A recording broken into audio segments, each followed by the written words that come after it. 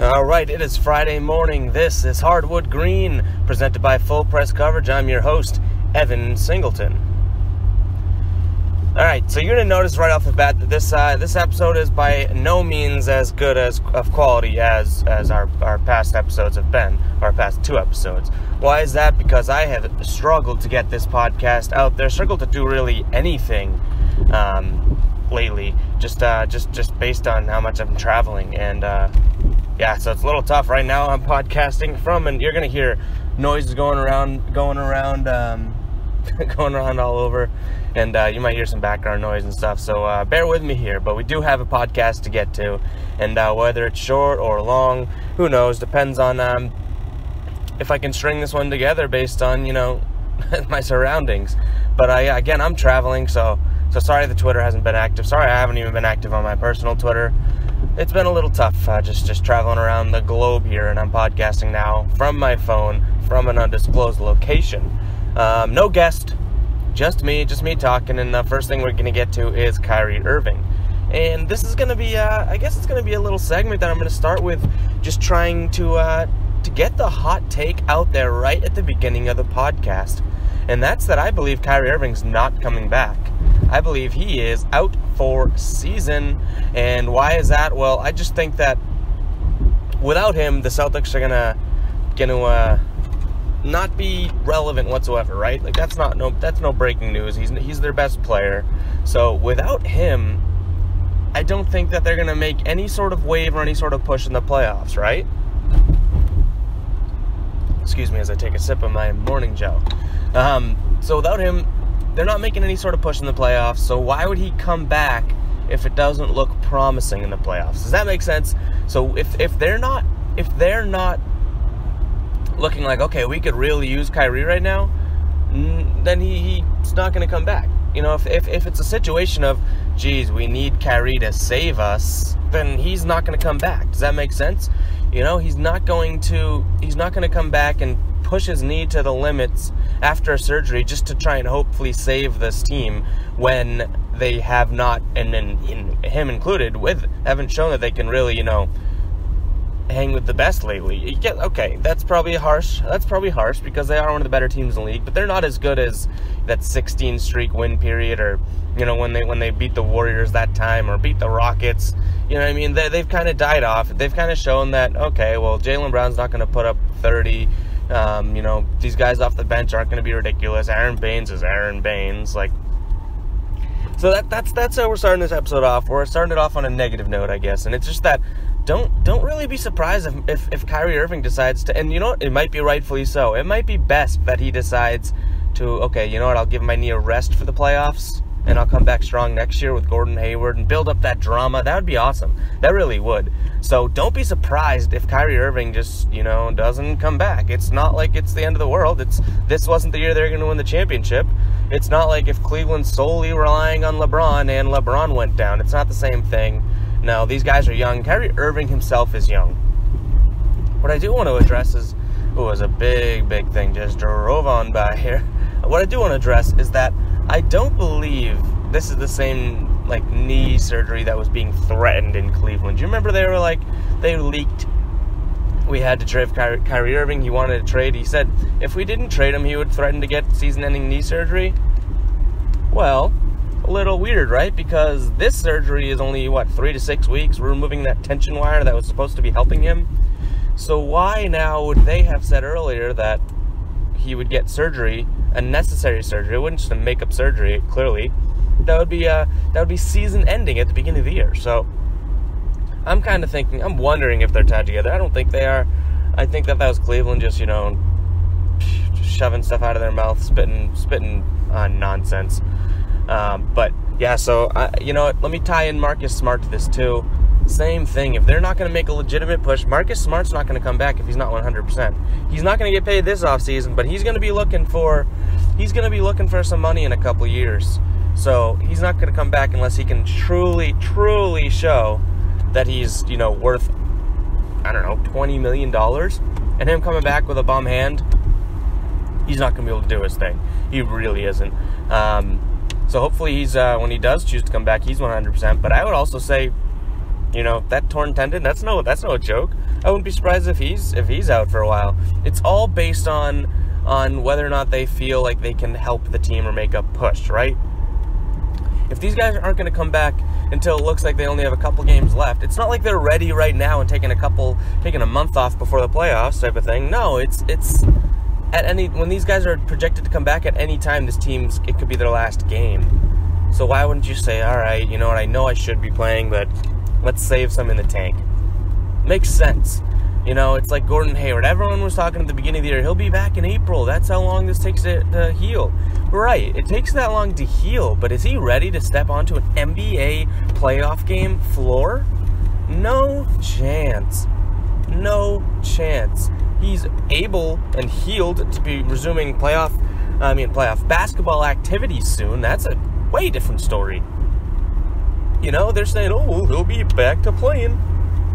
Yeah, not with a Celtics jersey on and against the Cavs in a playoff series. Like, come on. It would be pretty cool if Hayward return was against the Cavs. That'd be nice. I'd love to see them complete that play. Everyone's saying that Gordon Hayward's gonna have the yips for the rest of his career about jumping. I'd love to see the first play he comes in, they run that same play, he dunks it on I guess it was Jay Crowder that underclipped him, but someone else in the Cavs that can replace Jay Crowder. Oh no, Jay Crowder's irreplaceable. No, getting carried away here. But yeah, first segment there. Kyrie Irving out for a year. You heard it here first. All right, let's move on to a better topic, a more inspiring and good Celtics topic, positive. Early in the morning, let's get those positive vibes going. And one thing I didn't say is that I'm pretty much podcasting in public right now, and people are looking at me like I'm talking to myself. I'm acting like I'm trying to talk on the phone, but I'm moving the phone away and talking with my hands a little bit, so they're looking at me like, dude, why are you talking so much Celtics?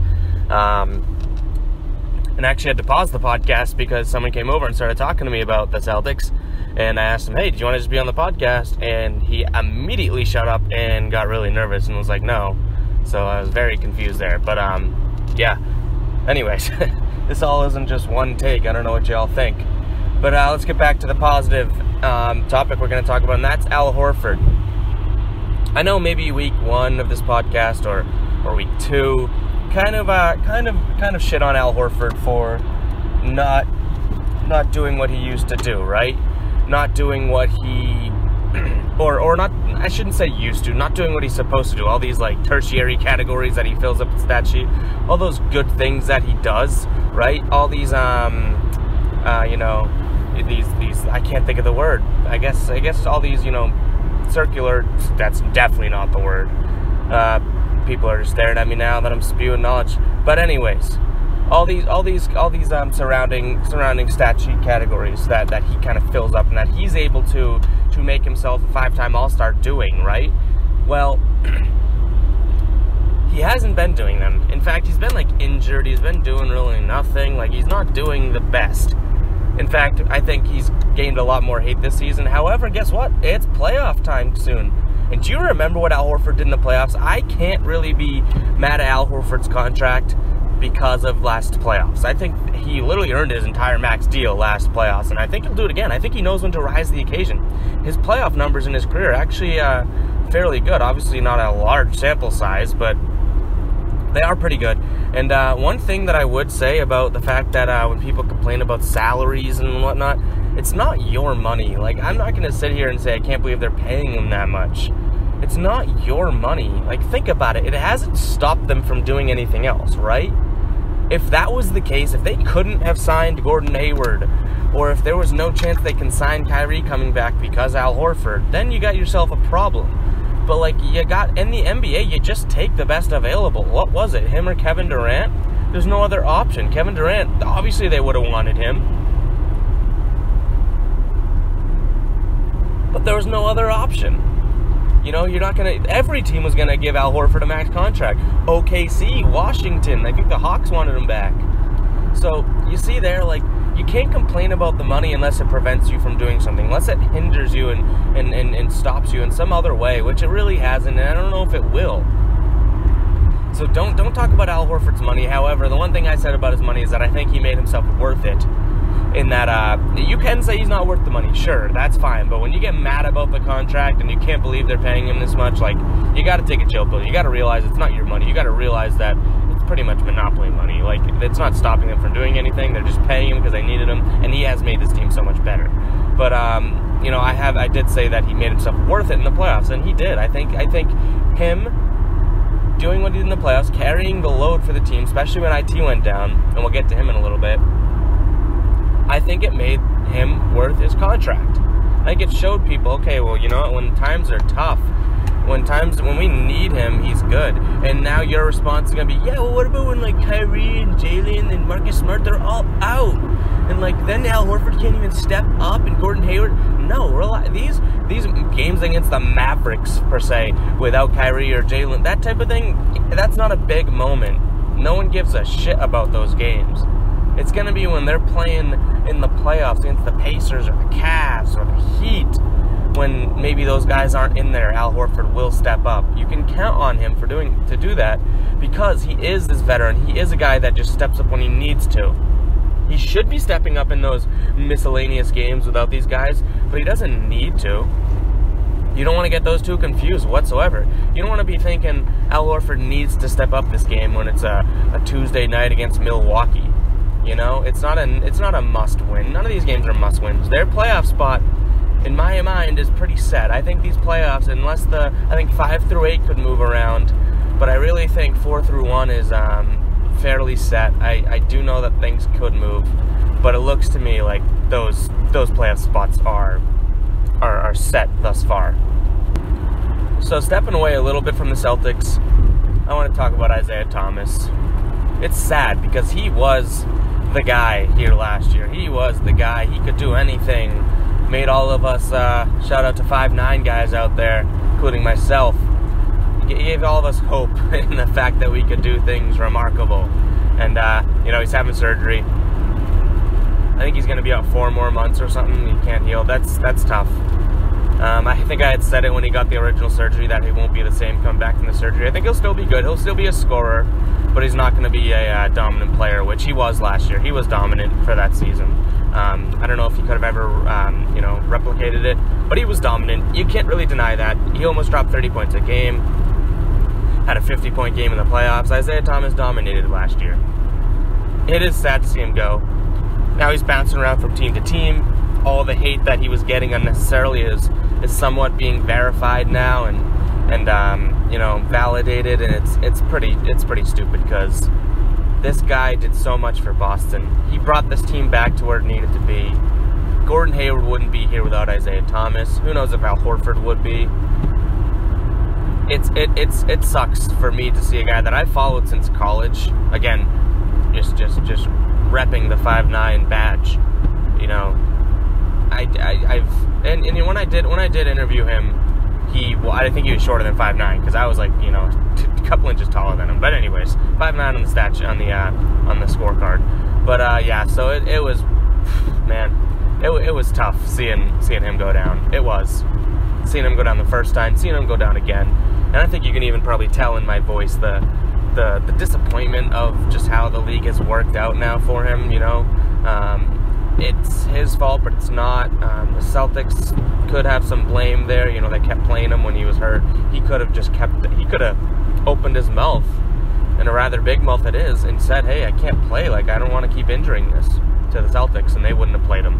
But, this is, so instead of like what I'm sure a lot of podcasts and a lot of articles are talking about, like, oh, Isaiah Thomas sucks, see? This is more of a, like, I feel you, Isaiah. I feel you. I think that what happened is sucky. You went from a good situation to a bad situation to a worse, and now he's probably just getting the hip surgery to take a step back, try and fix something if it wasn't fully fixed, and it sucks for him because Isaiah Thomas was on pace to start getting his name really known around the league. And you could say it was a product of the system. Well, Tom Brady's a product of the system, and I don't hate the Patriots or Tom Brady any little bit. They're still my favorite team. He's still one of my favorite football players. So Isaiah Thomas, man, I hate to see it happen to you. I really do. But we're ending this podcast on a sad note because Isaiah Thomas, one of my favorite players, in the recent years. Followed him since college, ever since the dunk contest where he dunked over a 7-footer. Go check out the video. I probably have it on my Twitter somewhere.